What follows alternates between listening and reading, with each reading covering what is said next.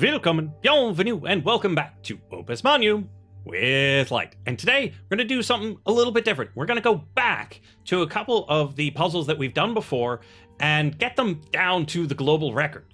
Because we were just kind of guessing as to how good a solution could be when we first went through them, but now that I've beaten the story mode, I can look at the global record and go, oh, yeah, and think about the other solutions that I've done and work on getting towards that at least socially accepted minimum. So we're going to go over the hangover cure, the precision machine oil, and the health tonic. Each one was slightly less than optimal in different ways. So we're going to start with the hangover cure. We were one cycle shy. We were on 39. We thought it was great, but it wasn't quite there because, well, we hadn't learned about salting before binding.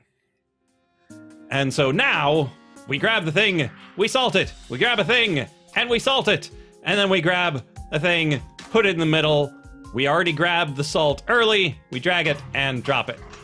Et voila, we get ourselves our 38 cycle solution. The main reason we use the track is such that you can very quickly get the salt, get the water onto the salt and onto the bonder without having to worry about timing issues. It might be possible to do it with a smaller setup, but I like the symmetry of having these two on the sides and getting a nifty little fighter view out of it. So it's not hugely different from Cricket on Rails, but by doing the two sides and the salts early, we're able to get it done just one quick little cycle earlier. Okay, now precision machine oil, I had some minor issues with, because once again, we were a cycle short. We had down the line -2 at 28 cycles. Now we need 27, which is fine. And then we also, with Gastropod, with the 70 Gs, was not as cheap as possible. We have a good old 60 G solution here. Single arm on a track. Arm on a track is cheaper than a piston. And so here we are with a pretty decent solution. People were commenting in my comment section regarding the speed of Gastropod and how I could speed it up by swapping things. And that is likely very true. I don't yet work on optimizing the speed of small or cheap solutions or optimizing the size or cost of fast solutions. I will likely get to it, but I'm not there quite yet. When I do, I would like to set up a web page for tracking the combined metrics of these solutions, but we'll get to that later. So nice cheap solution. We are at the top percentile. Ooh, I like that they changed it from global record to top percentile. I like that. Ooh, we're still looking in here. So our previous solution with 28 cycles pulls it down the line.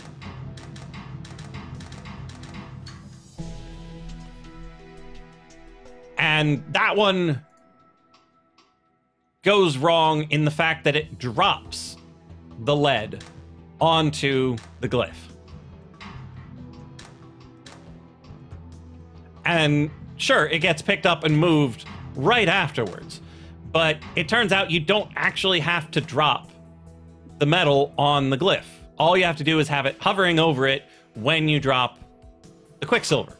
And so with that knowledge in hand, we go to the no drop version, where we grab it, we move it, and that one's fine. We bring the water into position, but when we grab the second lead, we don't drop it. We just pull it down the line. And so it gets done just that tiny bit faster. Every tiny thing that you can remove gets rid of one of those cycles and gets you from pretty darn good to that's what you really should have. And then with the health tonic, this one was a bit interesting because what we were lacking was not speed. Because big arms thing, first thing I built, just gets the job done. It does exactly what needs to be done. You have Vitae moving here and then into the bin. You're not doing better than that. One iteration and you're done. However, this one is particularly tricky when it comes to cost and size. Well, maybe not cost and size. Cost is pretty darn simple. You have one arm, you leave it overlapping such that you can just attach it right there. But yeah, one short fixed arm, you're done. No problem. Size, on the other hand, because, I mean, 25 area is not 14. So, Ski Lift Plus is to make it faster and cheaper, or faster, not cheaper. Then we have Ski Lift Small. So let's look at the progression. We've got Ski Lift, which pulls it up, over, binds it, pulls it, and you're done. So it used a piston and a track and a piston. And we're like, well, we can do better than that. So we make it small. So instead of having 3 pieces of track, we just add another piston. It gets the same effect, less space. Okay. Then we go, we can do better. And we make smaller, which just uses 2 pistons in a slightly different position. More or less the same solution. It was just changing how we achieved the degrees of freedom. And I was fairly confident with this one because we've only got those 2 unused hexes. And 2 movers and shakers. But then we look at it and go, 15 area, we need 14 area.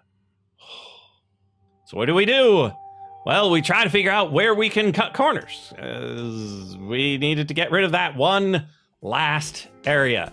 And so we cut it back down to just 1 piston on a tiny little track.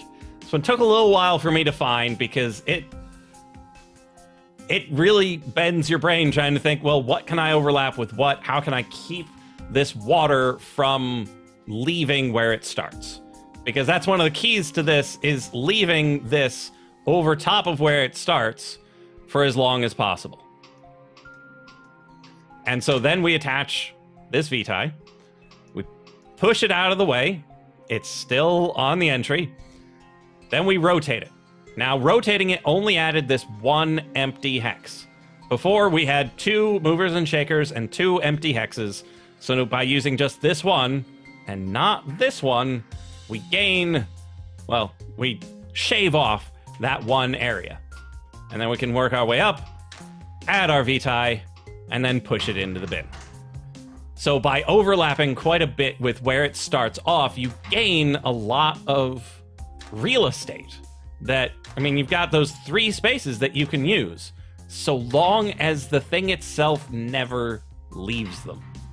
And I have a feeling that will come in really handy with some of the later puzzles where you've got just enormous inputs and enormous outputs, really. But it's all about making sure that you can overlap as much as possible, because that's a lot of space that you could be using. And if you don't use it, you're probably wasting other space. Now, I don't know if next episode will be coming back to the stamina potion, which is by no means optimal, because this thing is a beast. Or if we're going to push forward to the surrender flare, which is also a beast. And as you can see, not yet optimal. So I will work on optimizing one or the other or both. You might not get an episode on Friday because I'm fairly busy on Thursdays. If you've got a particular choice on Surrender Flare or Stamina Potion, feel free to let me know on Twitter or on Discord or in the comment section below. Also, if you have fancy solutions to anything, really, feel free to leave those as well. And I will see you in the next episode of Opus Magnum with Lyte.